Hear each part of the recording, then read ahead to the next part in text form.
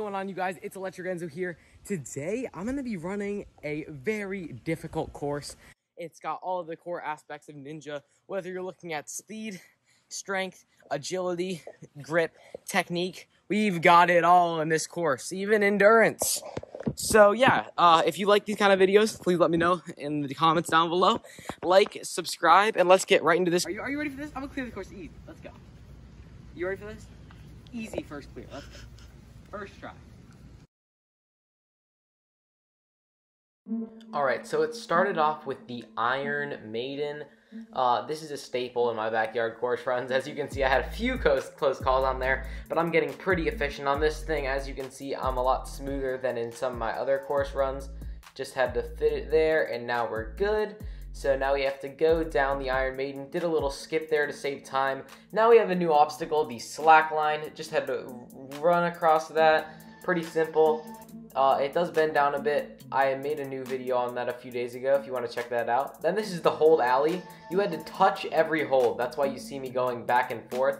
Then you had to grab these two Monstro swings. You had to grab the chucks and they dropped down really abruptly.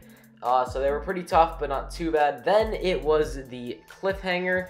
This cliffhanger is only 3/4 of an inch, so it's super thin that I just grabbed. And then this cliffhanger is on a slant, and I'm holding on by one hand, and that was a close call. That is one of the hardest cliffhangers I have out there, if not the hardest. So holding on to that was super tough. This is one of the harder obstacles in the course, and one of the hardest obstacles in my backyard. But then you had to finish the cliffhanger, show control in the last one, then run across the Bosu run. A little close call there, but nothing too bad. Then you had to go across the seesaw.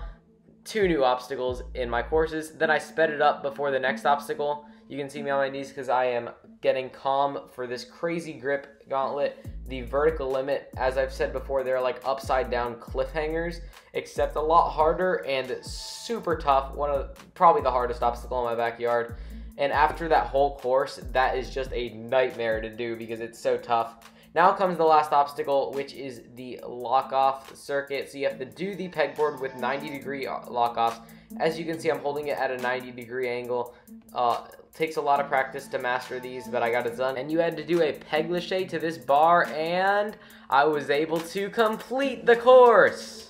Alright, you guys, that was a crazy tough course. If you guys did enjoy this video, please consider liking and subscribing, and comment down below. Share this with your friends. It helps the channel out tremendously. And I will see you guys in the next one. Thank you for watching.